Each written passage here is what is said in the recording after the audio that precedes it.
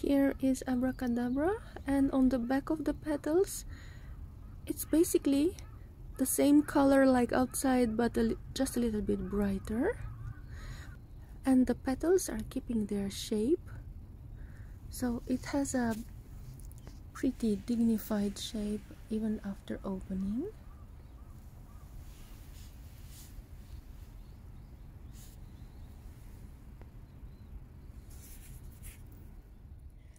Here for comparison, left side Abracadabra, right side Belle rose,